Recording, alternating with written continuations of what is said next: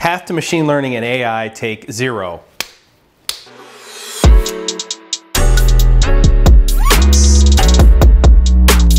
Notice I'm wearing a different shirt, although this should, generally when we shoot our content for a specific month where I look the same.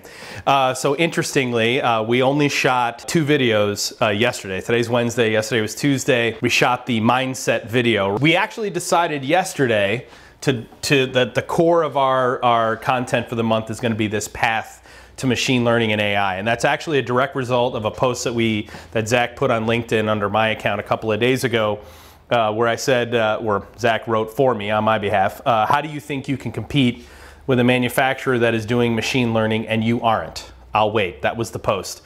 And today, in a couple of days, it's gotten over 3,100 views and 54 comments. It was I intentionally waited 24 hours to get a lot of comments built up to see what people's responses were before I chimed in on that message. The core of the communication from the community was essentially machine learning and AI is a pipe dream. Machine learning and AI on top of bad data on the edge is a waste of money. It's a waste of capital. Focus on getting good data from the edge first and then do machine learning and AI.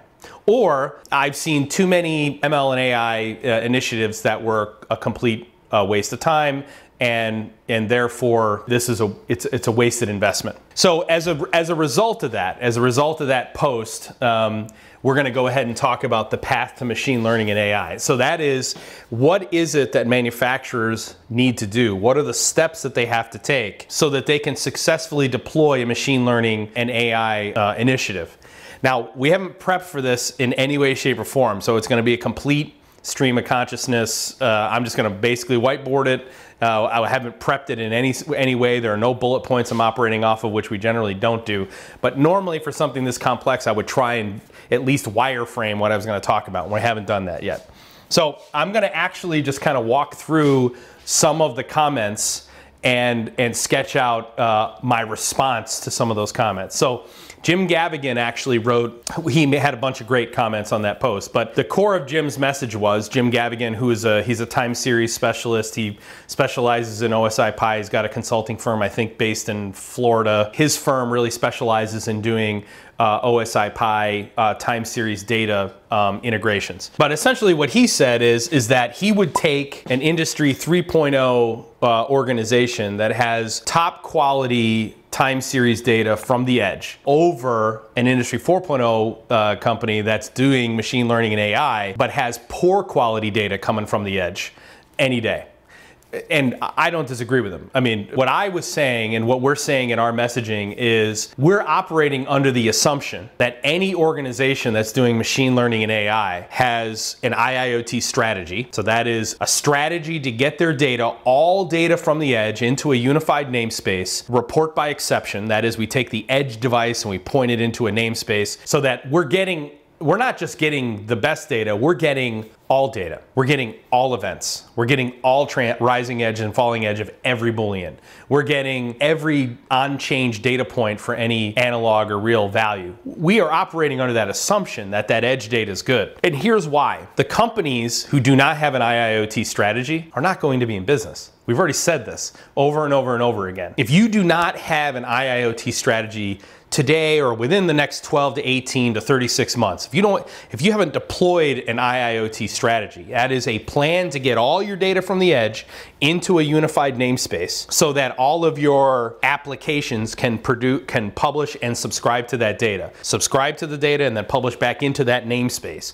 If you don't have a plan to do that, you're not going to compete. I mean, again, I'm not trying to scare you. I'm just telling you the reality. I don't even have a product to sell to you. Most people would try to scare you and then try to sell you something by scaring you. I don't have a product to sell you. Other people have products to sell you. I don't have the product. I'm telling you this because it's the simple reality that if you don't have an IIoT strategy, if you don't have a mechanism for getting all of your data throughout your entire enterprise into a single unified namespace, if you don't have that strategy in place, you're not going to be in business, okay? If you have that strategy in place and you deploy it, then we can rest assured that you have the quality data coming from the edge. So we're operating under the assumption that everyone who's doing machine learning and AI has that good data. It was a good point by Jim, but I just wanted to drive home that point And we're just ignoring those people. The ones who don't have quality data coming from the edge, they're inconsequential to us, okay? There was a bunch of other comments. Aimee Loomis made a comment about investing in machine learning, and actually let me read her, what she said. She said, echoing a lot of what was said below, machine learning on top of bad processes is wasted effort, wasted money, and if you're the one implementing it, unhappy clients. Machine learning or any technology is not a business strategy, it's a tool. I do disagree with the last sentence. It is a business strategy. Machine learning and AI is a business strategy. I'm going to sketch that here in a second. Essentially what Aimee's saying here is the same thing that Bill Gates said years ago, which was if automating bad processes just magnifies bad outcomes, right? I mean, that's essentially what she's saying. Again, we are operating under the assumption that you don't have bad processes, because if you have bad processes, Mother Nature is going to weed you out. Right, that's the survival of the fittest piece. So let's talk about AI and machine learning as a strategy. You guys will remember from the videos last month, we have our data on the edge. So these are our PLCs and our HMIs, our sensors, and our instruments, okay? So this is gonna include all of our PLCs. This is gonna include anything that's talking heart, anything that's got any intelligence on it. This is the stuff that's running our business, running all of our equipment, okay? And then what we do is we bring this information up to the operator level. So this is generally where we have the MES, the manufacturing execution data. We have SCADA here in the middle so that we can control and collect. And then we have our MES data. We use this MES data, think of this MES data as an object in a workflow where the operator is interacting with metrics like availability, quality, performance, OEE, sometimes TEEP, although the TEEP number isn't really for the operator. Is interacting with these numbers to determine for them to consume that data and then make a decision about how they should modify the process in real time. Generally, it's the performance number. If the machine is running at lower performance than it should be, then the operator generally is going to do one of two things.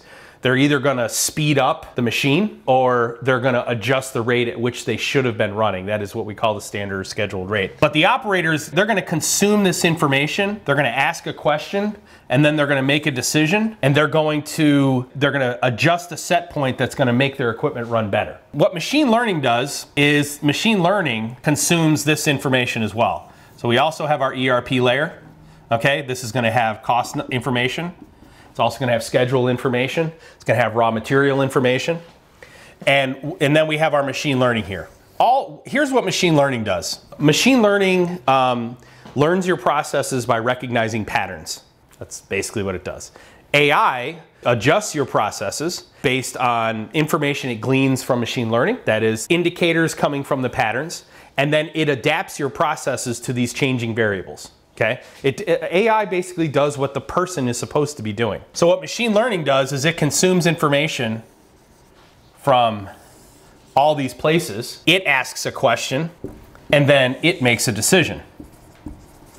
And it changes a set point or whatever. Or it gives the operator information, and the operator decides, yes, I'm going to go ahead and go with the optimal decision or the optimal recommendation that machine learning made. This is a business strategy. This is an actual business strategy. That is, our strategy is to use closed loop processes rather than open loop processes. When you're using operators to make these decisions here, that's open loop. This is a closed loop process, and that is a business strategy. Okay, so, and again, the real answer here is much, much more detailed than what I just laid out, but I want to drive home the point that deploying machine learning and AI is a business strategy. It is not a tool. Well, that's not true. It is a tool, but it's more than a tool. It's a business strategy, okay? So in the next video, I want to actually start talking about the path, where businesses are today and how they can get to deploying machine learning and AI.